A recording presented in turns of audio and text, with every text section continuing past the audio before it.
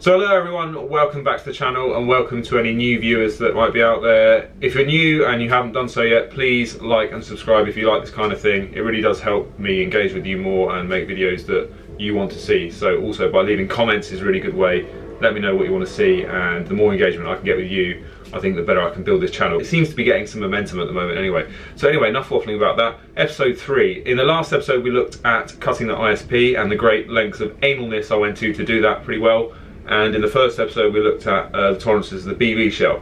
Anyway, like I said, episode 3 we're going to look at installing the new bottom bracket and doing some basic building like routing the cables, routing the brake lines, and just we're going to take a little look at the parts that I used to build it up to get me going. A little bit of a teaser, I'm going to use an old bottom bracket that I already pushed out of a different frame in this one. So actually, yeah, you can reuse press fit bottom brackets if the frame and bottom bracket tolerances allow you to basically install and remove it without too much force and damaging the bearings. But anyway, we'll get into that. Enough waffling from me.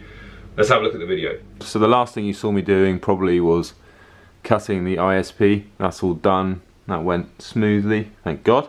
After that I started to build the bike. Now I started building it yesterday around lunchtime, and it just took an absolute fucking age because actually I had to strip my Super 6 disc to rob the group set, shifters, brakes, everything off it. And then once I'd done that, that took a fair time. And then once you start kind of taking bits off that, kind of cleaning them, degreasing parts like the derailleurs and stuff, then I didn't really get very far with this.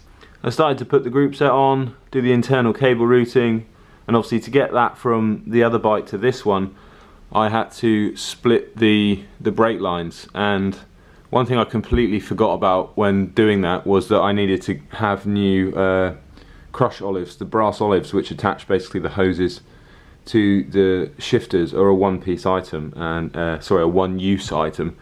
So I had to go and source some of those more locally from the bike shop. They sorted me out straight away. That was really good, so I could carry on with that.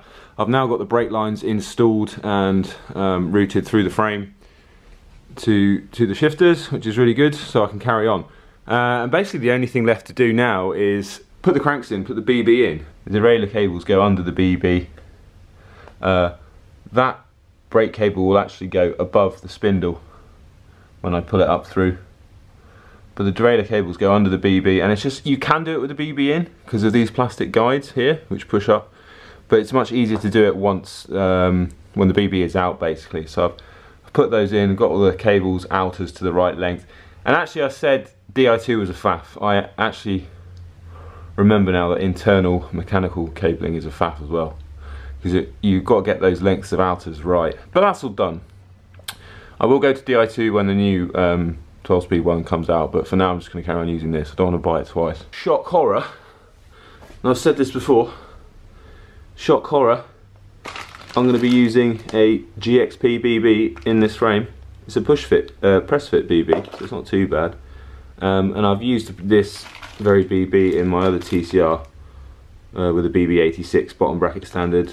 I've used that with no problems before. I don't like GXP, but it's what my Quark power meter is, and I need to use my Quark power meter on this. I'm not buying a new power meter because power meters aren't really consistent across different brands.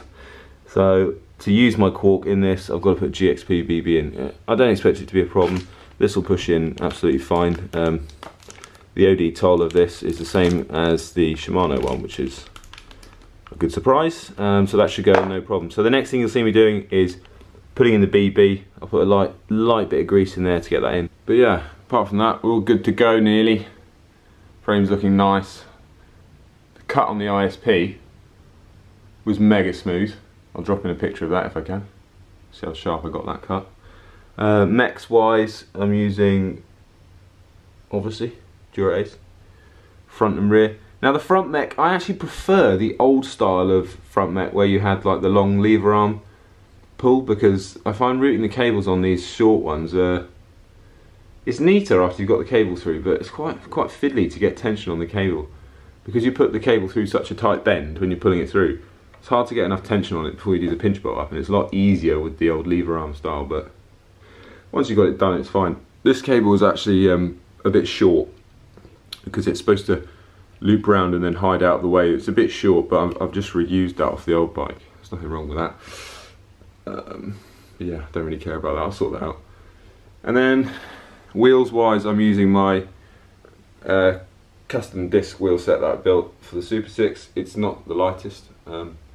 This bike probably deserves lighter wheels. The front wheels really light because it's the tune hub and the 24 holes, but on the rear I've got a 28 hole and slightly deeper rim, which is a bit pointless because actually if you're going to have a deeper rim, you want your deeper rim on the front. And I know that goes against anything you've probably ever seen before, but the front wheel is the most important in aerodynamics.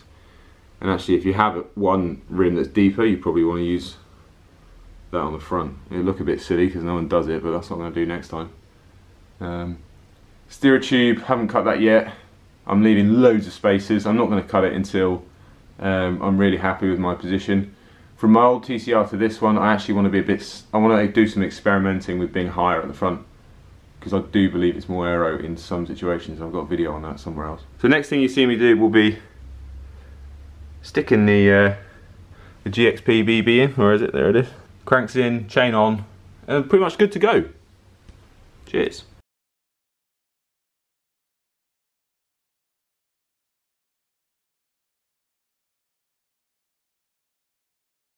So that's it, BB and cranks in, went in really smoothly, cranks went in smoothly, and actually quite low drag. Probably lower drag than a normal Shimano setup would be in this frame, although the Shimano setup does have a much better bearing arrangement and a better preload system. The preload on this is kind of unknown.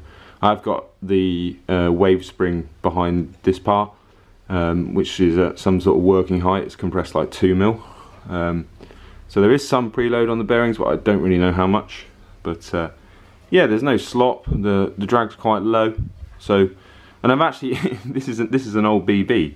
This is the BB that I took out of my old TCR when I had this on my other TCR. So this BB's probably done maybe 5,000 K at least, and seems to be working okay. So my point is that GXP can work okay if executed properly. The bearings are the right size, the axle's well toleranced, the frame's well toleranced, all goes together no problem.